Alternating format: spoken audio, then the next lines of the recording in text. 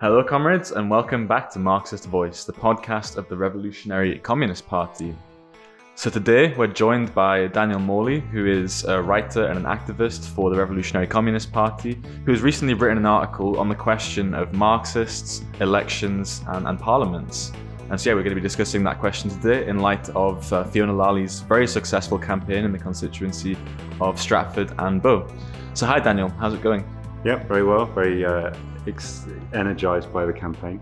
Yeah, me too. What was your favorite aspect of taking part in the campaign? Just being on the streets and getting a reaction from people unlike we've ever got before, really, or at a greater scale than ever before. We've had people coming up to us that every time you do it, there'd be people who'd heard of us and who, were really excited about what we stand for, about Fiona's campaign, or about her interview or her debate, shall we say, with Suella Braverman. If you can call it that, it was more like a thrashing, really, wasn't it? Yeah. But yeah, that's amazing, because normally, when you're a revolutionary activist, you always get people who like your ideas every time you go out on the street, but that sort of recognition is not, or has not been, normal. But it's also a sign of changing times, really. Mm-hmm. Well, actually, I guess that leads us straight on to our first question then, really, which I think you deal with at the start of your article, which is, by the way, available on communist.red. What was behind our decision as the RCP to stand Fiona in the election and to support her campaign? What was the thinking behind that?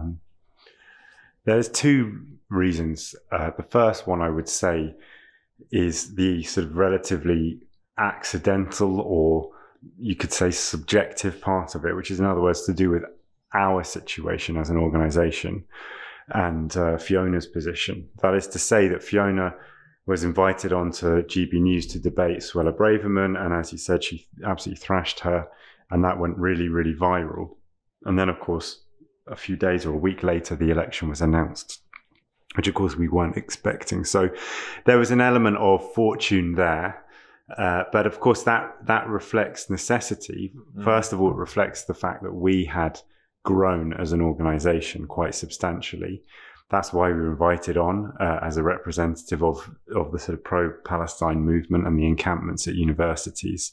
And that wouldn't have happened 5 years ago. We've grown a lot as an organisation, right? So that was a relatively fortuitous, you could say, but actually, and also just the ability of Fiona to do so well, it reflects the power of our ideas and the whole method of our organisation of training our comrades up over many years in theory and discussion, so that they know what they're talking about, essentially.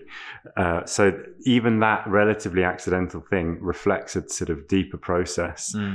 But the other consideration, ultimately the more substantial one, is the objective situation in society. We have an unprecedented volatility in politics and an enormous discontent, particularly amongst young people. We had our Are You a Communist campaign over the last year, which was predicated on this massive support for the ideas of communism amongst young people. Up to a third of young people say that that's their preferred or the better economic system. So there has been a real radicalization of the youth. There's also unprecedented mistrust of politicians. A recent Ipsos Mori poll showed that I think just 9% of people now trust politicians, and just 2 or 3% of young people trust politicians. And it was also about 2 or 3% of Londoners trust politicians. I don't know why it's so particularly low in London, but anyway, I could multiply this at will. But there's clearly not only enormous discontent, but there's also a breakdown of the norms of bourgeois democracy, you could say, and that's been reflected in the election result. That you had the lowest vote share ever going to the two main parties. You had Labour winning this colossal landslide, but actually on the smallest vote as a proportion that any party that has won a majority ever got. You've had, Starmer is already massively distrusted. There isn't that honeymoon period, or there won't be. There's all politicians, essentially, by which people mean really capitalist politicians, which is what all the main, for a very long time now, it's been very obvious to people that Labour and Tory are fundamentally pro-capitalist, politicians, or people don't necessarily put it in those words, but they would see them as dishonest careerists, essentially, not people from the working class. And there hasn't been anyone in mainstream political life really at all who sounds like they are working class and who fights for the working class. So there's this enormous alienation from the parties and discontent. And of course, we're trying to connect particularly to the youth, and the main thing for us is not to win the seat, although we led a very bold and dynamic campaign trying to get as many votes as possible. But the main thing was to build an organization, to mobilize people and to recruit people, particularly young people radicalized by the war in Gaza, which of course is the other major factor in this. The war in Gaza, which is also why Fiona was debating Suella Braverman. The war in Gaza has obviously further radicalized the young people and away from the Labour Party as well because of their position.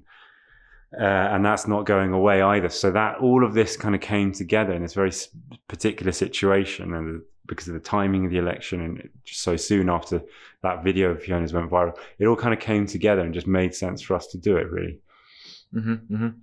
Yeah, you mentioned a few statistics there about the sort of growing distrust in politicians and in the sort of political establishment, if you will.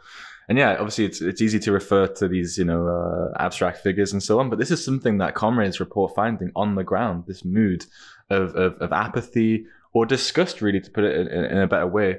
I remember myself, I was door knocking in Bow, which is part of the constituency. And yeah, we came across an older woman who was beset by health problems and so on. She doesn't really get out that much.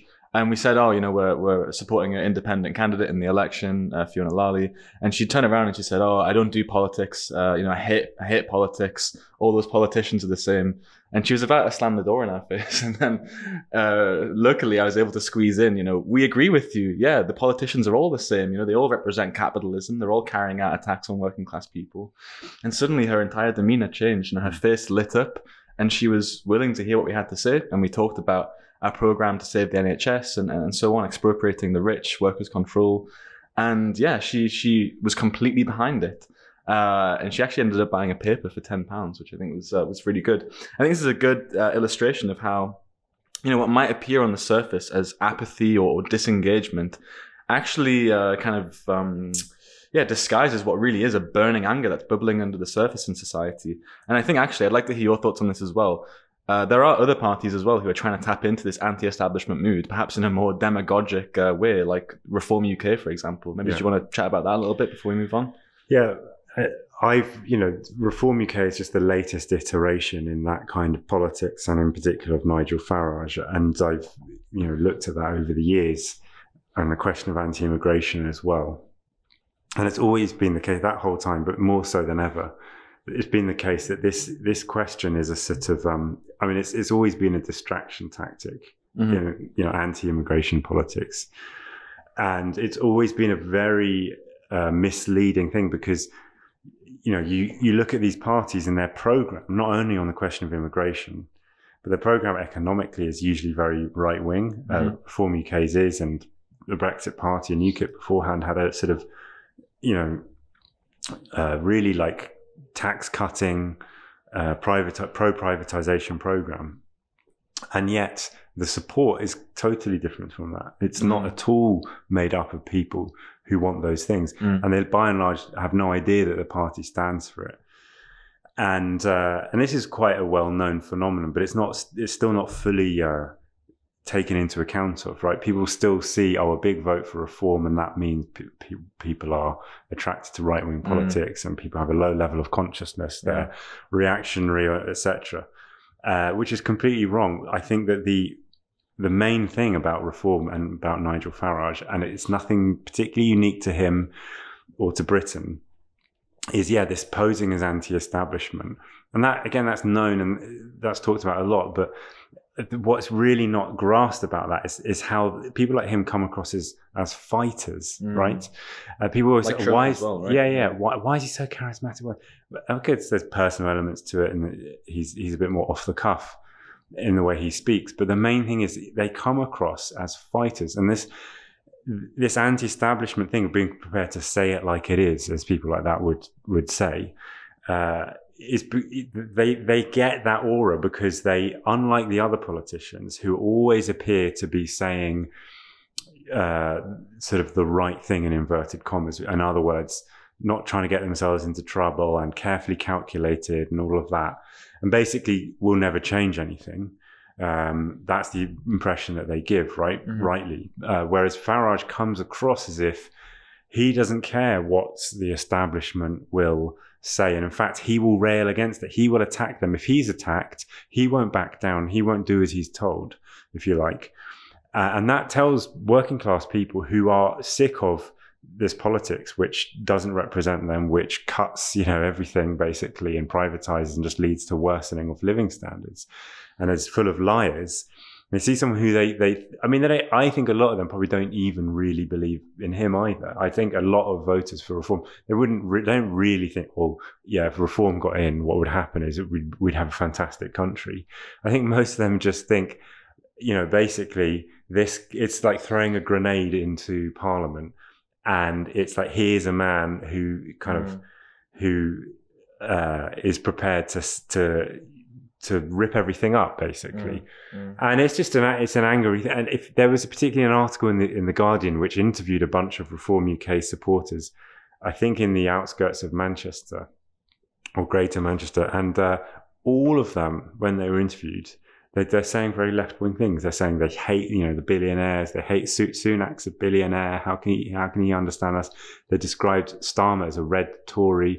They're sick of the profits of multinational corporations and the energy companies in particular. I mean, that is class content. That's working class consciousness there. But it's been distorted. It's been totally distorted. Yeah. And I suspect that a lot of those, if you actually ask them, would you really think that Nigel Farage is going to fight against the energy companies? They'd probably say, no, not really, but he's something different. And basically, at least he, it reflects the fact that they would probably say that reflects what? It reflects that they think that bourgeois democracy is a sham. So you may as well vote for somebody who at least basically screws around with it and basically says F off to everyone. And they enjoy the fact, I think, a lot of people, they enjoy getting to vote for someone who is officially bad, if you like. Yeah. He's officially sort of a bit naughty, you know what I mean? Because it's like, well, they not because they are necessarily racist and they want racism, but because they're like, oh, well, here's someone who it's basically screw you to that kind of cynical, hypocritical politics. And compare that to Jeremy Corbyn, who we have to say also did very well in a sense. Like you can see that, compare that to what Starmer got in the vote, got way more votes than Starmer actually in both elections. So, Corbyn did tap into a lot of anger as well. We shouldn't we should remember that. And obviously, particularly amongst the youth. But what was Corbyn's main approach when he was attacked by the establishment for being, supposedly racist, anti-Semitic, or being soft on anti-Semites? What was his reaction? Was basically to apologise. He didn't come out swinging and say these people are liars. This is a sham. This is a campaign to get rid of someone like me who stands up for ordinary people because the establishment wasn't. He didn't style himself in that way at all.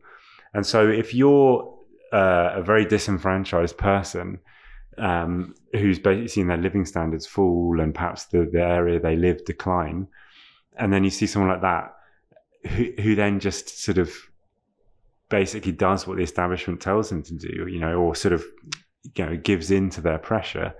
You think a couple of things. Probably, I think they tend to think, well, he's a bit pathetic. And actually, he is more of the same. He came across to such people also as quite sort of middle class and just sort of a bit pleasant. Whereas what they want is a fighter. They want someone who will take on this nasty establishment. And he didn't really manage to come across in that way. He was more preoccupied with appearing to be nice. His whole motto was a fairer, kinder, gentler politics. And I think that was very misguided on his part. Yeah, no, I think those were all very, very good points. And yeah, I mean, I want to fast forward then to the to Fiona's campaign, and yeah, which I think was an enormous success, as you said earlier. I mean, aside from the vote count, which was nearly 2,000 votes across the constituency, which by the way I think is fantastic. That means 2,000 people who were supportive of an openly revolutionary communist program, talking about democratically planning the economy and so forth, expropriating the banks and whatnot. This wasn't a watered down kind of opportunist program whatsoever. So we had that. We had 2,000 votes, but more than that, we had hundreds of people sign up to support the campaign, to volunteer, £10,000 in donations. And more importantly, now we've got dozens of people who are in the process of joining the party. New branches being planned as we speak.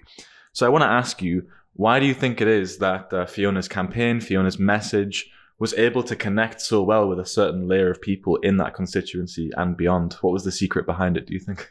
The main thing was precisely that it was so bold and revolutionary. The received wisdom on the left, on the far left, is basically that if you want to break through, if you want to win a seat in parliament or launch a party that gains some sort of foothold in the working class, the received wisdom is that what you have to do is basically water your ideas down to some extent. As a couple of examples, you had, Left Unity, which was formed on the back of an appeal by Ken Loach. I think it was just before Corbyn became leader of the Labour Party, so about 10 years ago. And the idea was, look, we all need to get together and form a new party to replace the Labour Party because that's become really right-wing. And most of the people involved in this were ostensibly Marxist revolutionaries.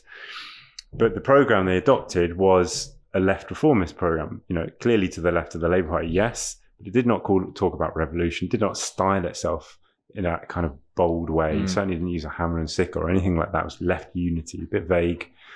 That's the sort of approach, and there's been so many examples of this. They got the Tusk Trade Union Socialist Coalition, we had the Socialist Alliance in the early 2000s. They all pursued that approach. Basically, let's fuse together different far left forces under a common banner of left reformism. And in that way, maybe we will be able to be seen as more realistic and more sort of, acceptable for working class people. And then we'll be on the path because then we'll get that support. That's the idea. Now, I think that's always wrong for various reasons, which I won't go into right now because it doesn't relate specifically to that question. But specifically today, in today's time of this burning anger, this anti-political mood, you could say, exists. I think that the boldness of Fiona's campaign really, and in other words, the overtly communist character of it, we used the hammer and sickle, she stood as an independent formally, but it was very, very strongly shown to be an RCP candidate, right? So that never seemed to put people off. In my experience canvassing, I didn't really, of course, not everyone supported her, right? But when people didn't support, when people said, no, I'm not interested in one way or another, it was in the same way as they would have said that if we just called it a socialist campaign, right? In other words, they just were like, no, you're too left wing, you're whatever. In other words, people who would reject the left entirely. Of course, you've got those people. But everyone who was at all supportive loved the nature of the campaign. They weren't like, I would support you, but it's just a bit too extreme for me. I never once heard that. Yeah, and, the vote that we got was better than these other candidates who put up this kind of watered down program. And, I think the way the campaign came across to these people is like, this is a breath of fresh air. It's totally different. Of course, Fiona herself comes into this, that she's a young, dynamic woman who's very articulate. That helped, of course. And again, I said that's not an accident. That reflects our ideas and the work of our organisation over a long period of time, the education that we have. But it came across as like, obviously very dynamic campaign, very unafraid to say the truth, you could say. And of course, the debate with Suella Braverman fed into that. Here is someone who sees this hypocritical cast of politicians and just says, basically, to hell with a lot of you. We need something fundamentally different. And that means we need to plan the economy. We need to take on big business. We need to nationalize the key parts of the economy and put it under democratic workers' control. People are open to that, right? A lot of people are very open to that. And the main reason they don't vote for something like that is not because they're too scared of it, but it's because nobody credible puts that forward. And so obviously there isn't even an option to vote for that in the vast majority of seats. And even if there is, it's some minuscule party with no members, so they've never heard of it. But we've built something here. Well, obviously we're not a mass party, but we've built a sizable organization full of enthusiastic young people who know what they're talking about. And Fiona is the best example of that. And we were able to go out in our numbers and make the case for revolutionary ideas in an unabashed way. And that was really appealing to people, right? Yeah, I think what you've said there is summed up in one of the main slogans of Fiona's campaign, which was, we're not politicians, we're revolutionaries. I think that really definitely struck a chord. But yeah, I want to move on then to a part of your article which you recently wrote, which deals with the question of what, Marxist thinkers from, Marx, Engels, Lenin and so on, and the Bolsheviks, what their approach was to, running in elections. Because I think there is a bit of confusion on the left as to whether running in elections is a good thing. You have on one hand the kind of ultra-left attitude, which we can get into in a bit, that all electoral politics is bad, and therefore we shouldn't touch elections with a barge pole. Then you have the other side, which is, a fetishization of parliamentary politics and so on. But yeah, let's start with the question of what is the classical orthodox Marxist approach to elections and how to use them? Yeah. It's very interesting because that is our approach, and it shows that has always been the position, which is to essentially see elections primarily as a way of getting revolutionary ideas out there to a bigger audience. It's never been about winning seats first and foremost. Not to say that Marx, Engels, or Lenin were opposed to winning seats in bourgeois parliaments. They were in favor of that, but that wasn't their main. The main thing was not let's do everything we can to win a seat, or to win as many seats as possible. And therefore, let's potentially water down our program or come across in a kind of as a professional, come across as like a sort of a respectable politician. And then maybe we can insert some revolutionary stuff into there afterwards. That was never the approach, right?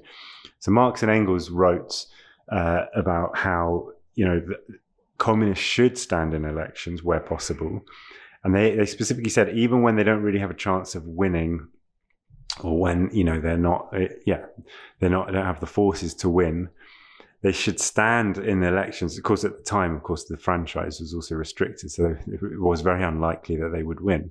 And yet they were in favor of it because they said basically it's a chance to speak to more people and in a more authoritative fashion. In other words, they recognized that, of course, their starting point was that Parliament is a sham. There's no such, bourgeois democracy is not real democracy.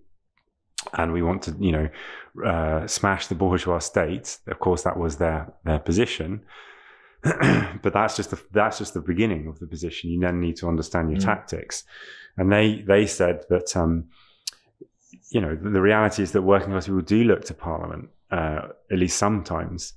There is a tension, basically, and heightened political awareness that takes place around elections. And therefore, we should take advantage of that and stand and use it as a kind of platform to denounce Parliament or to denounce capitalism, or, to put forward our ideas in one way or another, and to come across as revolutionaries, and to basically let the working class know that there is this revolutionary tendency or party that you could join. That was their position. Lenin then later, of course, this was in a time when, further on in history, and the working class gained more experience and developed, particularly in Germany. And the position of Lenin and the Bolsheviks was to stand for Parliament. In fact, they won positions in the Duma, which was the Russian parliament. I mean, it wasn't always the case. There were times when they boycotted Parliament. And of course, it was a real sham Parliament back there because it was under Tsarism. It was just a rubber stamp thing. But interestingly, even when it was at its most powerless, there were times when Lenin said that they should stand for parliament, at least for the first round of the elections, then maybe withdraw afterwards. Because for the same reason, workers look to this. And we can't boycott ourselves from that, essentially. So they were in favor of doing it. And when they actually won seats, which they did, it was still with that same ethos. In other words, not to have illusions in a democratic institution. Or you still see that today, and you see these kind of left reformists today talk, the likes of Corbyn or Mélenchon will, as soon as they get close to power or, they win a few seats, they start talking about the need to sort of restore faith in democracy. And isn't this a good thing? This has been discredited by bad politicians, but isn't it fantastic that we've got this democratic process and we live in a democratic country? And in other words, spreading illusions in it. I think it's a clever thing to do, because they think that, well, if we do that, then we will be able to show ourselves as the sort of serious, serious sort of respectable people, and we can then, having then gained that aura of prestige, we have more legitimacy to put forward left-wing policies, because never works that way. But Lenin's position was, no, you get into parliament, and of course you can use that to achieve some reforms for the workers. But the main thing is to constantly realize you're in the enemy's chamber, and to expose it, to use the prestige, if you like, of the parliamentary seat as a loud hailer, as a bigger voice to say and to expose from within. This is the scandals that go on in Parliament. This is how hypocritical the parliamentarians really are. This is the chicanery and the sort of horse trading and the cynical kind of. This is how the workers are sold out, basically. And to expose it and to become a revolutionary leadership in that way. That was their method, and we see ourselves as very much in that tradition. And the thing that the Bolshevik Duma deputies used to do as well was spend a lot of time doing extra parliamentary work as well. Yeah. Going into the working class neighborhoods, listening about the concerns of workers and women and so on, and then taking that back to the Duma, speaking about it, exposing it, and so on, and then getting that reprinted in the Bolshevik press and so on. That's all very good, but I want to play devil's advocate for a second and kind of put forward one of the arguments that perhaps an ultra-left person might say, which is that, isn't it true that, parliaments are a tool of class oppression? And isn't it true that we've seen parties in the past who, took part in parliamentary politics? I'm thinking, for example, the SPD, the German Social Democratic Party, which was, of course, at the time, the biggest workers' party in the world, in the Second International, around about the sort of end of the 19th century, early 20th century. That was a huge party, which had, many MPs, if you will, or deputies, whatever you want to call them. And that party degenerated. And in fact, that degeneration was concentrated largely within the parliamentary section of the party with the MPs and so on, who, of course, in 1914 infamously voted for the war credits, backing German imperialism in the First World War. So, taking that all into account, isn't it true to say that, there are enormous dangers associated with parliamentary politics and electoral work and so on, and therefore we should avoid it, basically? What do you think about that? There certainly are such dangers to an enormous degree. Parliament, more than anything else, would present such dangers. It can be a catalyst, a very powerful catalyst for the degeneration of a revolutionary party if it gets seats there. So we have to take all of that very seriously. We don't disagree with a lot of those points in a sense, but really the content of those arguments from ultra-left is essentially, it's like someone who says there's a danger of going outside. So, you could, there's all kinds of problems. Not only are there criminals and there's cars that could run you over, but there's also, the danger of getting rejected in love and, losing your job and all. So better not do. We don't disagree that those dangers exist, and life is full of difficulties and suffering, but you have to go out there and you have to live it. And that's really essentially what they're saying. But I would say, yeah, Parliament, more than anything else, it is a powerful catalyst for degeneration, because it is a bourgeois parliament. It's a talking shop to a large extent. It's a very rarefied atmosphere. There's the constant pressure, day-to-day pressure in that environment from other parliamentarians, and there's also the fact that you would use Parliament, especially if you've got more than one MP. If you've got several MPs, you would have to use it to fight for the working class. Of course, you would try and get reforms passed, and then you could obviously use that to show, look, we've fought for the workers and we've won this. Of course, you would not just go there and do nothing or just sort of rail against it. You would have to show, well, we do want to fight for the working class. But with that comes the danger of thinking step by step, gradually think, actually, this is the way. And if we just preserve these seats, and if we just make a little compromise here or there, then it'll be easier for us to pass certain legislation. And step by step over time, you can begin to see that the House, so to speak, the institution of Parliament, you begin to see yourself as a member of it fundamentally. And there is that atmosphere in Parliament, isn't there, of like, you see it sometimes between the different parties, that they see themselves as more than they're members of a party. They see themselves as members of the House with its traditions. So yes, all of that's true, right? But one way or another, if you're going to build a powerful revolutionary organization that's going to bring the working class to power, that's going to overthrow capitalism, which is the point, right? There's no point in doing any of this if ultimately we've no intention of doing that. If you're going to do that, then sooner or later, you've got to get stuck in, and you've got to take risks, and you've got to, lead movements, and all of that carries big pressures and big dangers. And it's not unique to Parliament. It may be stronger a danger in Parliament, but it's the same sort of thing in every walk of life as a revolutionary. Trade union work, for example. Trade union work. In some ways, that's even worse, because it's a kind of day-to-day grind, of like this little, reform here or there. I've got to represent this worker in a grievance case. I've got to, and of course you should do those things, but it's not that we're opposed to doing that. But with that comes the sort of, you can get worn down by that, and you can get demoralized. I remember I was in a trade union branch that was generally run by the left. It was, good trade unionists, but there was a cynicism amongst them towards the membership, because basically I remember one of them once saying, if they don't turn up to our AGM, in other words, if the members, the rank and file, don't turn up in sufficient numbers to the AGM, I'm going to tell them I'm not going to bother to represent you if your manager bullies you next time. And what did that show? That a cynicism, because they felt like we're doing this slog day in, day out, and the members can't be bothered to show up, right? So I'm not going to be bothered to fight for them.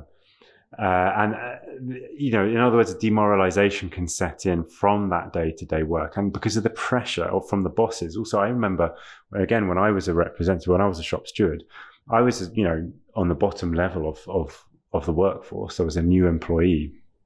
But suddenly, because I was a shop steward, I was invited to head office to have negotiations with the management, right? Alongside other shop stewards. It wasn't just me. And suddenly all the top managers knew who I was, which never would have been the case before. And you got tea and biscuits, and they spoke to you in a sort of respectable way.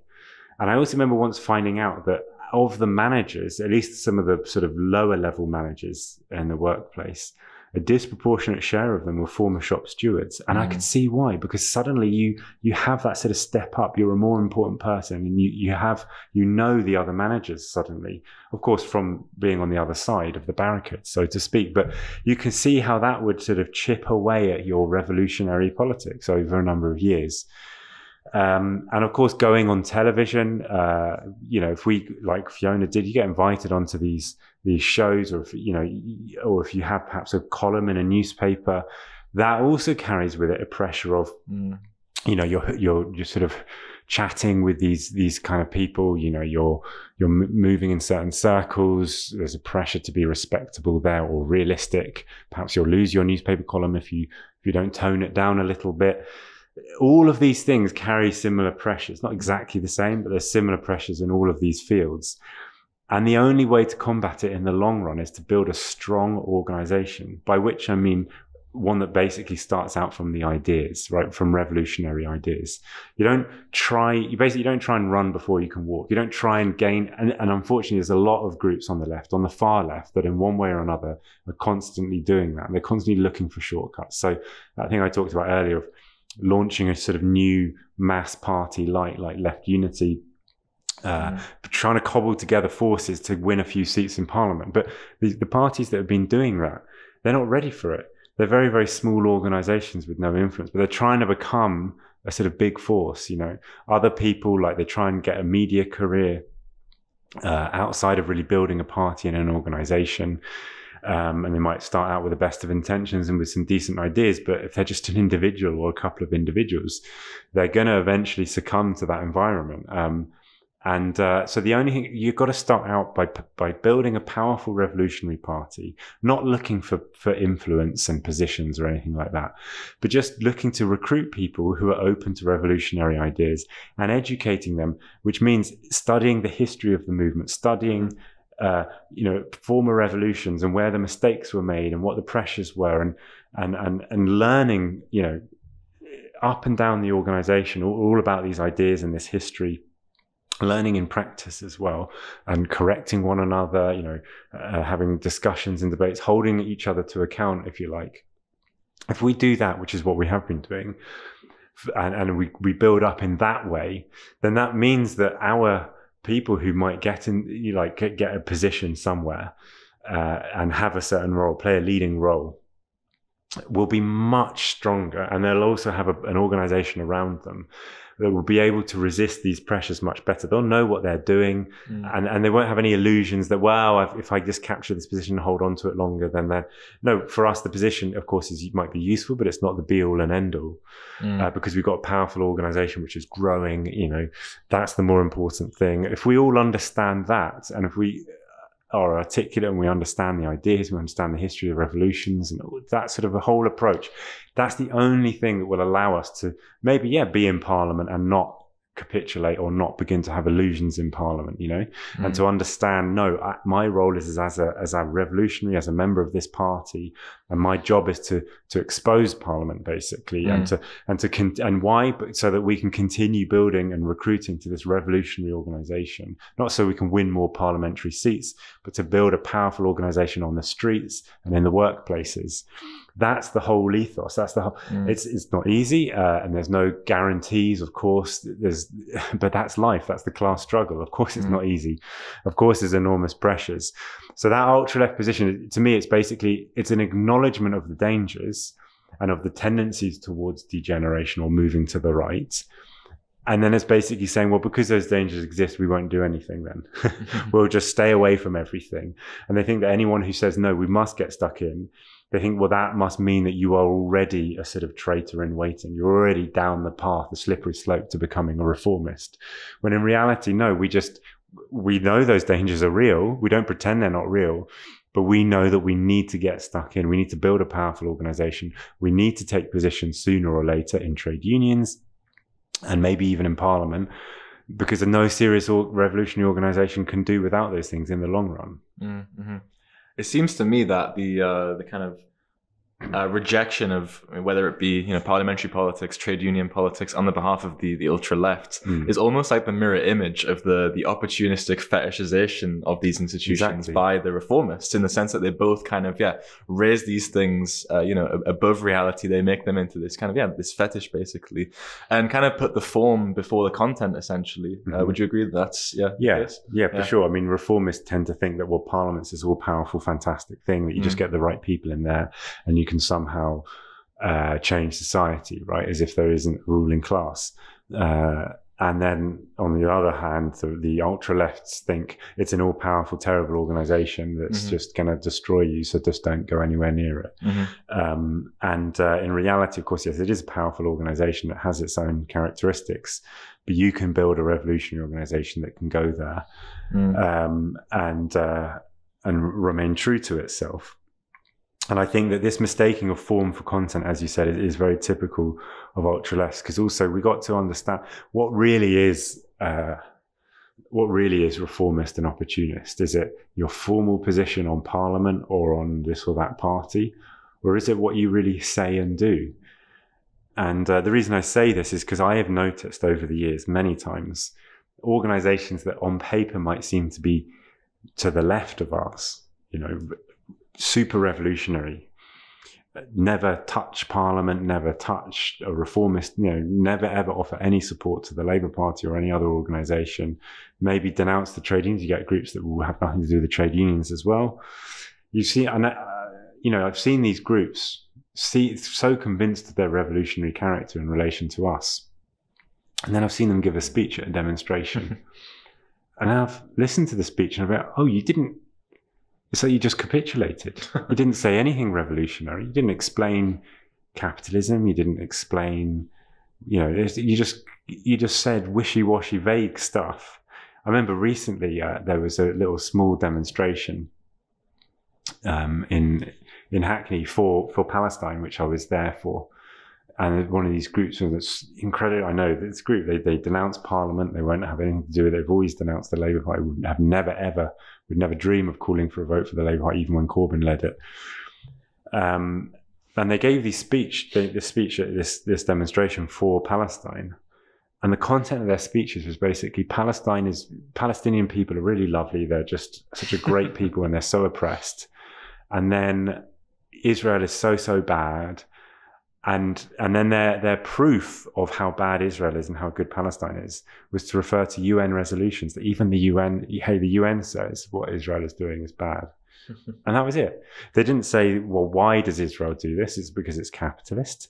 Is it because it's backed by American imperialism? And why does American imperialism? Because it's capitalist and it's got certain interests, and capitalism is inherently greedy and inherently about controlling the world and carving it up. They didn't make any of these points.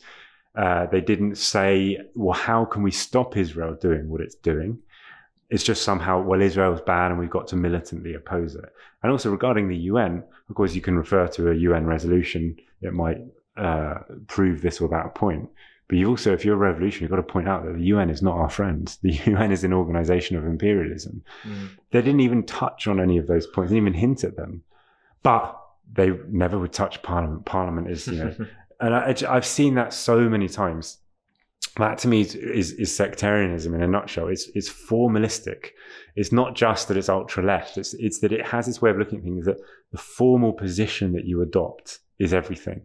I've also seen other people, because we changed our name to Revolutionary Communist Party, and because in the past we did support Corbyn, they now think, and we were known as sort of having that position on the Labour Party. They now think that that's what they called it. Yeah. Right, and they now think that we've just abandoned all of our principles, forgotten it, that we want to deny our history, and that we're just total opportunists, just jumping on this kind of communist bandwagon, as they would see it, right? They don't grasp that, no, and if you look at our material on Corbyn, we always made the case for revolution. We always said that you've got to overthrow capitalism and that you need a revolutionary program, and that if you get into power with Corbyn's program, Corbyn will actually get will get defeated and won't be able to carry it out. We always made those points. We were always a revolutionary organisation. But of course, times change, and you've got to change with those times. You've got to, this or that time, you might have a different approach to this or that party or this or that movement. But the key question really is, those are important. Those are tactical questions. But the key question is, are you a revolutionary organisation? Do you understand how to explain to people in a concrete fashion the need for revolution? If Israel is attacking Palestine, of course, we have to oppose that. But lots of people oppose it. What distinguishes you as a revolutionary is that you can explain how this kind of thing is inevitable with capitalism, and that unless you have a powerful revolutionary movement that can overthrow the Israeli state by revolutionary means, right? Unless you can explain that, then you're not doing your role as a revolutionary organization, and you may as well just be a liberal kind of opponent of Israel, right? And there's many of those. So yeah, that to me is sectarianism. It's that sort of lack of an understanding, essentially, and substituting formal positions, formal denunciations of things for understanding and being able to explain really. Okay, one of the last things that I want to ask then is, in your article, you refer to this idea of the art of agitation. So I want to ask, what is that? Why do you refer to it as an art in particular? I think it would be quite an interesting one. And above all, how do comrades of the RCP learn how to acquire that skill, would you say? Okay. Well, the art of, there's many aspects to building a revolutionary organization. Obviously, the key thing is your theory, your ideas, your understanding. But that's not the be-all and end-all. That's the starting point. It's the most fundamental thing. But you've also got to be able to understand how to relate to specific situations. If you go to a strike and you just say, we need revolution, I mean, you've always got to make that case in some way at some point. Of course, if you bury that, if you hide that, if you pretend that's not the case, then that's very bad. You're failing. But if the only thing you can do is just turn up to some strike for like a 10% wage rise and just said, well, yeah, but we don't really need 10% wage rise. What we need is revolution. That's, it would make it very easy, wouldn't it, if that worked? Yeah. And also, like, of course, it's obvious it's not going to get anywhere. And actually, you haven't really understood Marxism, because Marxism isn't just an abstract position. It's there's a reason why we think we need revolution, right? It relates to the struggle over wage rises and many other things. So you should be able to connect them. Anyway, but there's more than just having that position. And there is an art to it. And what I mean by that is that you have to have a feeling for it, right? You can't be, if you're an artist, if you're a painter, for example, you can't be a great painter by just having a formula. There's technique which you have to master, but there's something that you cannot just explain in a sort of textbook fashion, that you have to have a feeling for it. And that's a talent, but it also comes through practice, and through practice you master it, and you adjust things and you get a good result. That's kind of how you also have to have that element to it. We have to try different things. You have to get stuck in, and you have to have a feeling for what is the mood. Like I was saying earlier about this thing about the received wisdom is you got to water your ideas down. There's a number of problems with that. There may be times in which that would work, however, even if it's wrong. I would say this time is not one of those. This time is one where if you put yourself as a directly revolutionary force, that doesn't necessarily mean you'll win the election, but it means you will have a lot of success at cutting through and winning support and etc. And you got to have a feel for that. You got to feel this sort of what the mood is, and what slogans connect with that, and what methods, and again, you got to get stuck in. You can't know that in advance. When we ran this campaign, of course, I think the whole pitching of the campaign in the first place was an expression of this feeling, this art, this sense that this is a good opportunity. A lot of things have come together. But on top of that, as we ran the campaign, we realized certain things were more successful than others for what we wanted to achieve. For example, door knocking is a good idea. Canvassing, knocking on every door in the constituency saying, have you voted? Would you do so? Which is the normal method of the Labour Party and other parties. It might be very good for getting you to win seats. But what we found is that that's okay. But if you want to really discuss with people and win them over to revolutionary ideas, which is what we're interested in more than the vote, knocking on doors was less good. A lot of people don't answer the door. A lot of people in the middle of cooking, they're isolated. Maybe they're looking after their kids, that sort of thing. It's not very conducive. I mean, in some case, of course, you have a great conversation, but we found that having little mini demonstrations throughout the borough and giving speeches, and that was really good. It energized people. You'd meet people, they'd come together. So that's an art. That's something that you pick up through the experience, and you get a feel for it. Theory obviously takes you so far. That is fundamental, because we need to. Sometimes you get people think, oh, you don't really need theory. It's just a sort of, it's an interesting thing, but what we need is to win things here and now. I've had people say that. We just need to get in and do good things. But yeah, sure. But, theory is not such people don't seem to realize that, well, theory will tell you what you can and can't achieve, though. You might win an election, you might get to sort of do a couple of things, but it's Marxist theory that's going to tell you the limitations to Parliament and the economic conditions, etc. Anyway, so theory is fundamental, but you've got to have that art. And there's nothing, you can't really, there's no formula to it. So I'm struggling a little bit to sort of explain why. I mean, it's just a case of getting involved and discussing and learning from one another, seeing what works. And obviously some people have more of a talent for it than others, but the most important thing is to gain that experience and that discussion and get stuck in practically. And, this or that thing will work better than another, even if the political content is the same between them, but one of them just somehow manages to connect better. Thanks for that. And the last question that I want to ask then is, what is the RCP going to look like now that Fiona's campaign is over? Are we going to go election crazy and spend all of our time preparing for 600 candidates in 2020, whatever it will be? Or what's your take on what our methods are going to look like in the immediate period? No, of course not. Our idea is not our method now is just elections. We have to play that by ear and see how we grow. The main thing now is to, of course, continue building our organization. And that's what sets us apart from other groups who just want to get the seats. We're more interested in these new branches that we're going to form in the area.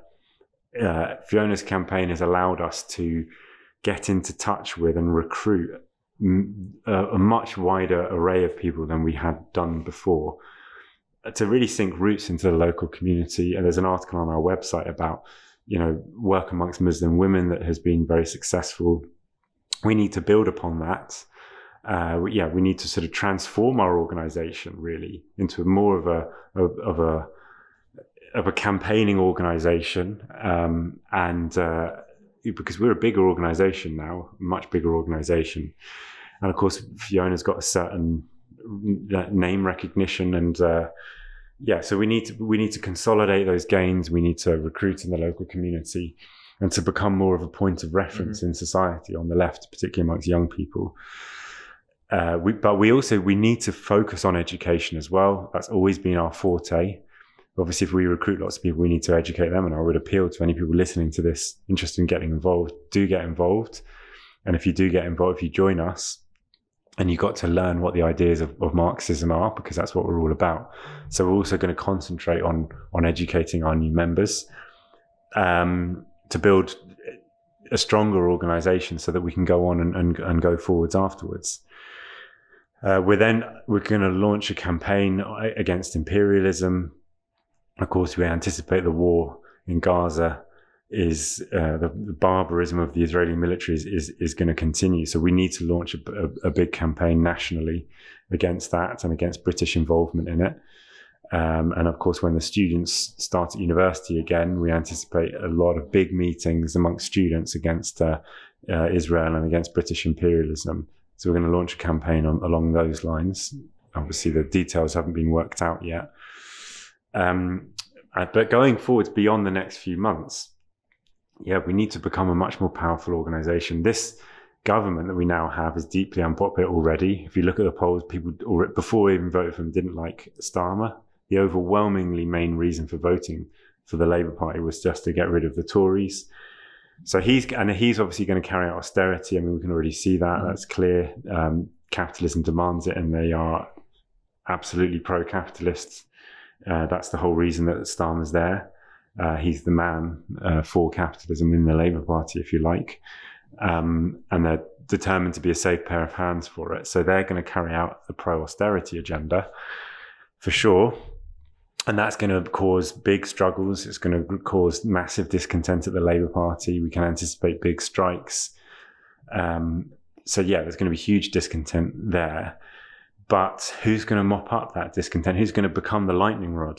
Who's going to become the opposition? The Tories will obviously may pick up some support because they are obviously the other big party, but they're going to be hugely discredited. They are hugely discredited. They've had the worst election result in their history. They're also going to be tearing each other apart in their election campaign. So I think they'll struggle to pick up despite the decline in the Labour Party that we'll quickly see. Reform UK obviously could become sort of seen as the opposition. They're going to try and pose themselves in that way on a reactionary basis. Obviously, they're not going to pose any kind of left-wing criticism of the Labour government. And that's explosive. Then we're going to have Trump in power, most likely. That's obviously going to be really explosive. There's likelihood of economic crisis around the corner. The US economy is probably going to go into crisis. It's going to be a very, very explosive time. And at a colossal vacuum, particularly amongst young people, nobody, standing up for them, nobody opposing this Labour government from the left, no real point of reference for them. And of course, I don't think we're big enough to become that yet. We're not big enough to fill that vacuum, but we are becoming a more powerful organisation. And also this parliament is 5 years. Of course, I think there's a good chance the government would actually collapse before then, but, because it will be a real crisis government. Starmer could be deposed as leader of the Labour Party. But, the question is, what will we look like in 5 years' time? We're growing very rapidly. What kind of force will we have in 5 years? Not obviously a force big enough to stand in 600 seats and to become a new government. That's not what I'm suggesting. But will we be strong enough to become a real point of reference and to really become a magnet for these radicalized young people, and to be seen as these are the people who are fighting. These are the people who are posing a revolutionary alternative, and it's a viable one. It's actually a sizable organization. Okay, I want to join that. I want to help build that organization. We are beginning to become a bit like that, but we need to be bigger still. We need to be much bigger still. And of course, I don't have a crystal ball. I can't see how it will all pan out. But yeah, we need to be a fighting organization. We also need to continue to be an organization that places ideas and education at the heart of what we do as well. To build to have a strong core and to know what we're doing, and to know to not degenerate as we were discussing, but we need to become this much more powerful fighting organization. I think in the next period we can really begin to become that and become that point of reference, and that will be a real game changer in society, right? To have for the first time in a very, very long time a revolutionary organization worth its salt, one that isn't just sort of there on paper, but it's there in every community, right? In all of the trade, active in all of the trade unions up and down the country, organizing people, mobilizing people with energy. That's what we need to become. I think that's what we will become. And I would appeal to anyone listening to this to join us in building that, because we need that, right? And it's not just in Britain. Everywhere you see this enormous discontent, this huge crisis of capitalism, but there's just no one saying anything. No one saying anything revolutionary or to the left. So yeah, that's what we're going to become, and that's going to completely change the situation when we have that sort of force. Yeah, and I think that's a really good note to end on, I would say. And I would say to all of our listeners and our supporters, if you think this has been an interesting discussion, if you agree with the ideas that we've put forward, and most of all, if you want to help us become that point of reference, that fighting, visible party that can attract workers and young people, in the future and also now, not just in Britain but across the world, then yeah, as Dan said, we implore you, we really urge you to get involved in the Revolutionary Communist International, which has sections across the world. And get involved in the struggle. First of all, by educating yourself in Marxist ideas. We have a bunch of resources that will help you to do that. We have our newspaper, our magazine In Defense of Marxism, which you can subscribe to using the link below. We have many different articles and so on our website. But also by getting stuck into the task of recruiting to the party, of building a branch wherever you are, all of these different things, going along to demonstrations, strikes to raise our ideas and to raise a Marxist program. That is what is in store for you if you sign up today. So if you head to the link in the show notes of this podcast, you can get in touch with your nearest branch of the RCP. And as well as that, you can also subscribe to our newspaper, our magazine, and also donate to the party as well. With all that said, I'd like to thank our listeners for tuning into this discussion, and make sure you stay tuned to Marxist Voice for future discussions on Marxist theory, revolutionary history, party building, and current events as well, brought to you by the Revolutionary Communist Party.